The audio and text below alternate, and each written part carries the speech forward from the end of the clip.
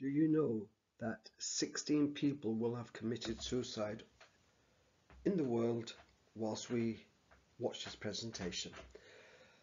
Most of these deaths are actually preventable, and I'm going to explain how. My name is Zulf Chowdhury. I'm the CEO of ClearMind Games. We provide mental health solutions, but I didn't start off in mental health at all. My background is in high-tech European projects. I've delivered many successfully, and as you can see, they all involved lots of tech partners from the European Union. We used IoT, Internet of Things, data science, mobile solutions, and other innovative technologies to make things happen. And that's what I was used to. But outside my office, I would sometimes see a scene like this where someone had actually committed suicide. And that made me think, why did they do that? What was the reason? And I was committed then to doing something about it in both an ethical way and without the use of any hard drugs or treatments. Our failure to address the mental health issue imposes a huge financial, social, and private burden. As you can see, there's 131 deaths in the UK every week.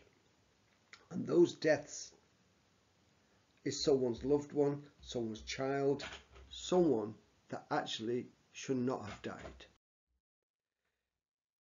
Worldwide, data from the World Health Organization paints a horrifying picture. 300 million sufferers of depression worldwide, 800,000 commit suicide.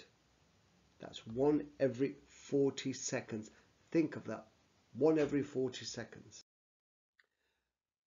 Healthcare systems are prioritized towards accident and emergency rather than the long-term care. But the lack of support for people in mental health crisis increases stress, increases anxiety, depression, and other forms of mental health issues for sufferers. For example, in prisons, a prisoner could wait between 14 to 140 days to get treatment for any mental issues. Now think about that. If they're waiting that long, is it any wonder that they're going to drift towards hard drugs? Is it any wonder that hard drugs are rife in UK prisons as well as prisons all over the world? Mental issues with lockdown and isolation have actually made things worse for lots of people. For example, there's job worries, there's worries about income. At the bottom, something that people forget is children. Children are neglected in this scenario. It need not be like this. If we can learn one thing from COVID-19, it is that mental resilience, mental abilities has to be a top priority, because without that, a lot of people are going to fail and fall down. And given our limited resources, what is the best way to do that? I believe that the mental health revolution can be helped by digital science. It can be helped by data analysis. It can be helped by gaming. It can be promoted and touched upon by lots of ways that we could not use before. And those ways means that we can actually delve into people's minds. We can see what stresses they're going through, what issues they're facing, and from that we can build a picture and inform clinicians quickly to do something about it. Much more focused than what we have, which is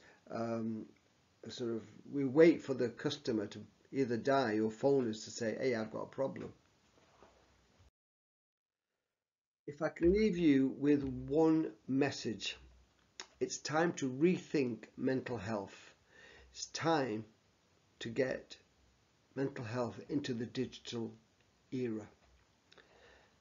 And what we'll be doing is 3 things. One is making mental health scientific, saving young lives, and thirdly, we're actually helping people to cope better with everyday stresses of modern living.